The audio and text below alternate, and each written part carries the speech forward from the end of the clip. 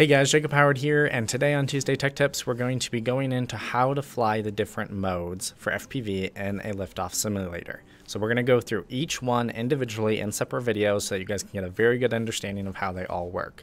So definitely stay tuned for all the other videos on all the different modes and how you can best utilize them to get more practice in and all that. We're going to start here with this drone here. I'm going to click select, and we're going to start in acro mode. So acro mode basically allows you to do whatever you want with the drone while you're flying. This is the best mode to start practicing in because it basically takes all the training wheels off of flying and forces you to get better at flying so that you actually can be good when you take off your real drone in real life. So you can see up here on the top left, I have the little sign that says acro. So I'm currently in the acro mode. I can change modes by just pressing a button. But I'm going to stay in acro so you guys can see that. I'm going to arm my drone and I'm going to take off. So the thing about acro is whenever you make a move, so let's see, like right now I'm throttled forward, I'm pitched forward a little bit, but you can see whenever you make a move, so let's say I roll to the right a little bit. See that fake horizon there, how it went off kilter a little bit? So now if I pitch forward, I'm also still leaning a little bit to the right. So really that's what acro does, is it basically every single movement you make, it keeps that movement until you make an opposite movement of it.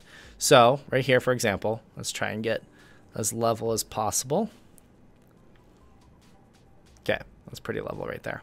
So I'm going to move to the left, and you can see I'm tilted now. Now I've returned the stick to the center, but it's not going back. So now what I need to do is I actually need to move it to the right to reset it into the center there. I have to put the same amount of pressure and movement back onto the right side to compensate for what I did on the left side.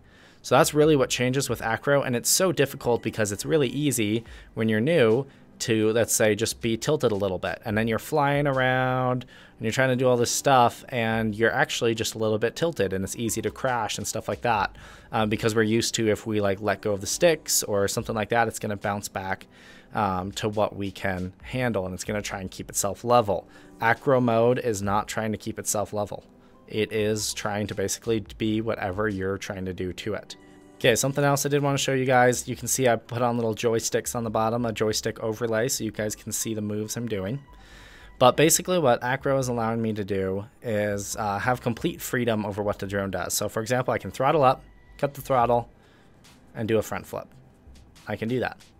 And I can, let's say, throttle up, cut the throttle, and do this, and just hang out. And then throttle back up and return back to position. You can do whatever you want. I can do the same thing on a roll. And then come back out of it. This really is FPV. This is what FPV droning is basically all about, is being able to finally control your drone to where it's doing all these crazy things that we've never been able to do before with a drone. And you get all these really cool shots. It takes a ton of practice, but this is what FPV is about. So I'll just give you guys a little shot to kind of see like what stick movements I'm doing, so you guys can start training on them. In acro mode, I found it's very useful. Like for example, let me get kind of to a base here. If I'm going to turn to the right, I don't just roll, because that's not going to turn me around. I have to yaw as well. So I will roll and yaw, and that'll keep my horizon as level as possible. You can see this fake horizon here at the top of these lines that's moving around right now. And you can see if I move the roll and the yaw, the horizon will stay pretty level. But if I just like do a yaw, you can see it's really accentuating any slight deviation I had on that horizon. So I'm just a little bit off on the horizon right here, but if I do a yaw, it's going to just completely emphasize it and crash.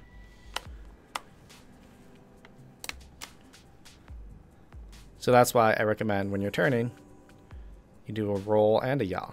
And you don't always have to keep the horizon level. That's actually part of the beauty of FPV.